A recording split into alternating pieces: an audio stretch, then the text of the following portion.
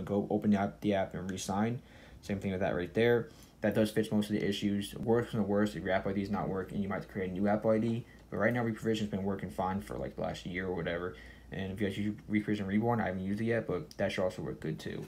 Yeah, that's pretty much fix all the issues. I mean, all to fix as long as you guys just pretty much open up ReProvision when it's time to sign. You get that notification, and literally you just press. All right, so let me go to Cydia. I'm just gonna show you guys both the tweets. You have this one right here, ReProvision Reborn. You both have to sign in, obviously, to the Apple ID. This is like someone else took it, which is this person right here, Satol. He's the developer of this, but the original developer of ReProvision, that's me. Not know. That's a good question. Right here. They changed it to, that's why. This not from cracked repo. That's just one repo I have.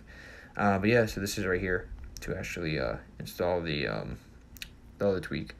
But yeah, guys, that's really it. Thank you guys so much for watching. It also can install IPAs, which is pretty cool. But I use a tweak called Extender to install IPAs. Extender installer right here from Julia Horvany. I use this to install IPAs. You used to be able to sign certificates, but like I don't really think that's working on this. But on ReProvision, you could do it.